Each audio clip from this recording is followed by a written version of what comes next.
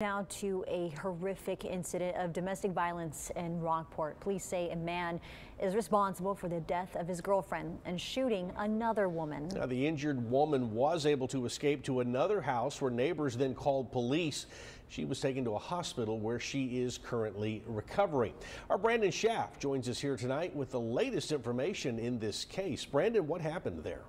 Hey, good evening, Leslie and Mike. And there were more people in the house as well, 3 other teenage girls. And police were able to safely get them all out of that house.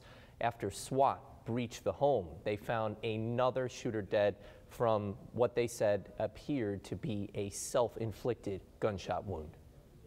We still have to confirm this through investigation, but we do believe that is the same firearm that he used to shoot both of the victims. That's Rockport Police Department Chief Greg Stevens talking about the weapon found near Richard Becker, who they believe was the shooter.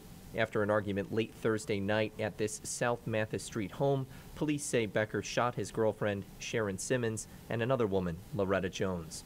A rare crime in Rockport. Stevens said that they were prepared for it. We try to make sure that we have the right equipment, the right training, and the right mindset to deal with things like this in the event that such a rarity would occur. Stevens said he realized they needed SWAT for the situation, calling Corpus Christi Police Department.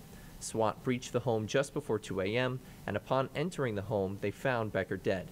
They said an investigation will be carried out to find out what led to the violence. To determine how this happened, how did we get to this terrible outcome? Locals Debbie Guzman and Lee Williams have lived in the area for years and said that there was nothing like this before. I just think it's tragic, you know, for something like that to happen. I'm not sure why a person would have that frame of mind to do something like that. Guzman said while what happened was tragic, the community will support the family how they can.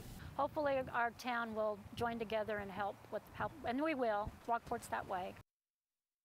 Stevens says that his department stayed at the scene until it was secure around 4:30 in the morning. And he says that there is no indication as to what led to this point, but wants the public to know that there is no longer any danger.